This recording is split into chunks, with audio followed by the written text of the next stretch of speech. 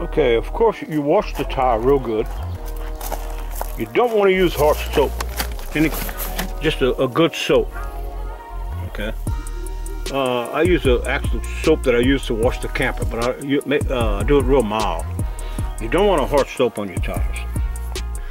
Now, cars that go down the road that you use every day, you'll wear out the threads before they dry rot. But a car that sits, the tires will dry rot. And I had the same problem with my van, so I put 4 new tires on my van. I have a music van that I use. I play music, and I put about 125 miles a month. So most of the time it's sitting there. And all my gigs are pretty close around here. So I do 4 or 5 gigs a month. And that's about what I put. And that's the only thing I use that van for. So I protected those tires, the brand new tires. I protected those with this stuff. Okay, here it is. Okay, Rubber Care. I'll put the link to it. Okay, and it's, like I said, it's approved by Grumman.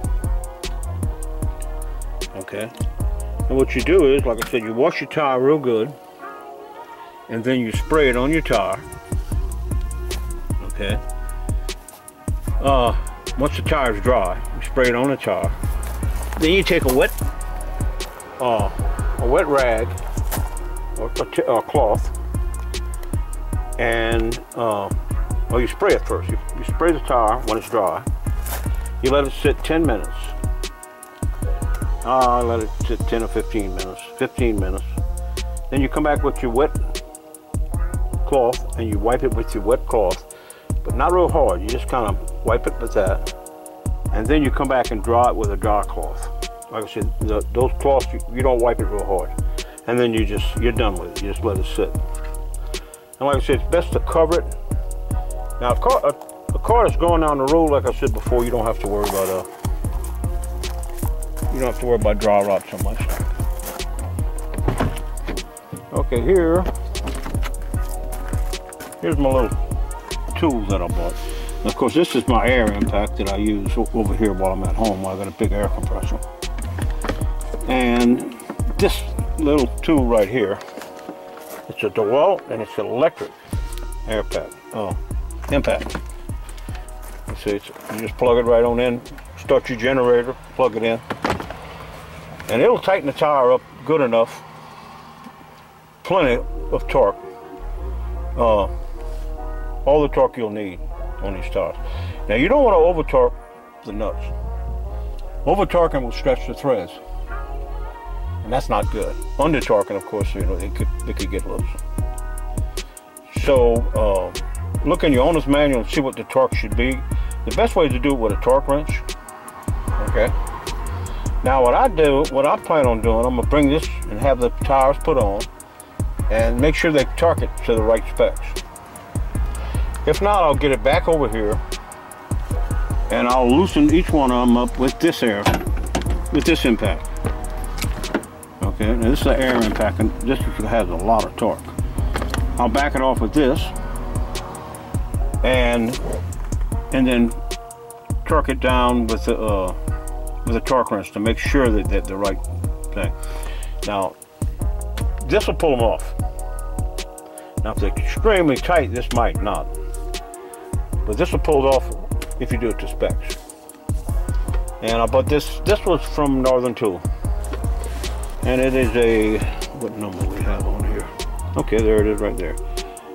DW292. I'm gonna carry this in the camper if I ever get in a bind again. Okay, I won't have an air compressor, but I'll have a way of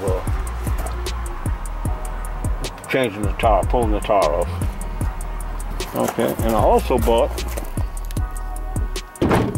a big lug wrench to fit the tires. I have that on the other side of my tools. So I'm going to go ahead and I'm going to spray that undercoating, then I can put this thing back together. And I can screw my little flange on the end of it. See, it just popped this off, it cracked it, but it didn't destroy it. Like I said, I wasn't going that fast. And here's the piece that popped off. And this is just held on with 3 screws. And of course it goes around this. Goes on right here. Okay. And it was cracked, so I got it gluing overnight with a little clamp. And it was cracked. I'm not gonna worry about that. Okay.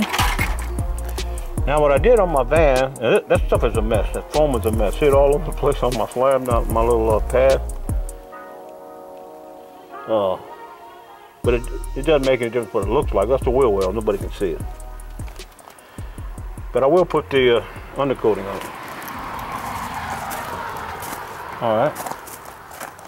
Now what I'm gonna do is cover it. I put a cover on the little cover, like I said, on the tire, and then I bought these little bricks right here. And that brick will hold the cover from wind blowing the cover off. The cover goes on and it comes down a little ways, and I'll put that brick on there, and I'll keep the stuff sprayed with my protector with this stuff right here. I'll put the links on this stuff. This is a 32-ounce bottle. I did this tire and the wife's big SUV in my van, and I sprayed them real good. About a quarter, probably about a quarter of the way down.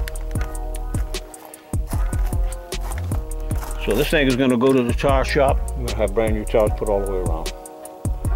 Like I said, check the date on your tire. If you can't see it on the one side, it's you can, hopefully you'll find a tire that has the stars on the outside. I mean the numbers on the outside. Now see, this tire has a DOT on it, but it's on the other side of the tire. Now this, you're getting a reflection. That's why you get it. This looks like a different color. It has a DOT on it, but it doesn't have the date. The date would be on the inside. Okay. So tires are very important. People have been known to get killed because you got a lot of rubber left on the tire, but it's dry rotted. Okay, let me show you what we did. Now this is the wife's SUV. Okay, and about a week ago I sprayed this stuff on there, on her tires. Okay. Now, if I want to put another coat, now another thing about this stuff, it makes it real easy to clean the tires. Now, if I want to put another coat on, I'll just take my wet cloth and I'll wipe the tire down with the wet cloth, let it dry. Okay, I'm not going to use soap and water if I don't need to, and then let that dry, come back, spray it, let it sit for 10 or 15 minutes, and come back and wipe it with a wet cloth, and then softly with a wet cloth, and then the dry cloth. So of course I don't put, this car is used every day, so I don't put, this car we use to go shopping and pick up the grandkids. So I don't, that's actually a bigger tire than on my camper. That's a 17-inch tire. So anyway, now here's my music van over here. Okay, I put brand new tires all the way around so I don't get a blowout on it. They dry rotted from just sitting here. So I put these covers on, and I've got these little bricks to hold the covers on. This is a little curved brick. Landscaping thing. Okay. Oh, these little covers right here. These covers came from Harbor Freight. They were $9.95 for 4. And it has like a little hoop in it. Little hoop. This is an old van, 2007, so the rim's all messed up. But these are brand new tires. Now see, I sprayed them. And I've probably driven maybe 50 miles with it since I sprayed this stuff on. So when I'm going down the road, going on a gig, this will protect my tires from the sun. When I'm at the house, just slide this little piece over here. The ones I have for the camper, like I said, they come down and they come out this way. This one doesn't. So the wind will blow them off. So I don't want this on the tire, I want it on the rim. So I just put that like that. And that's pretty much it. So if you want to protect the tires, it's a good idea to put the spray the stuff on, spray the UV protector, and come back and keep them covered if it's a tire that doesn't roll down the road like a camper. So I'm gonna go ahead and spray that. I'm gonna spray that undercoating under there, and then I can put my tires back on. I'm gonna find out what the torque is. I'm not sure what my torque is. I'm gonna go look in the owner's manual. And I have a torque wrench, so I'll torque it down. Now, when I had those tires put on my van, the tire shop actually come out with a torque wrench. And he said, we do not put them over tight. And he told me, so it's the last thing you want to do is put them over tight, too tight. A lot of tire shops will use a 1,500 pound. They'll put 1,500 pounds. It's way, way too much. Like I said, it'll stretch your threads. So when you talk to your guy at the tire shop, make sure he torques everything down to spec. And then another thing, if he puts it 1,500 pounds, you get down the road and you get a flat, you'll have a hell of a time pulling the tire off if you got to do it yourself. I had road service. If you ever use road service, get ready to wait about 4 or 5 hours. And then they come out with the wrong equipment and cause me to have a second flat. So I was thinking about putting in a claim. Now, I can repair all this myself. I was thinking about putting in a claim, but the other tire that blew wouldn't have blown. So I feel they owe me a tire plus just all this repair. Okay. It's not to mention my time, because they don't know what they're doing. I would rather, instead of using road service, after this experience, I would rather not get this is all state road service. I would not get the road service. Okay, what I would do is pay out of pocket. And then if you use it a couple of times, okay, if you use it 2 or 3 times, they cancel you.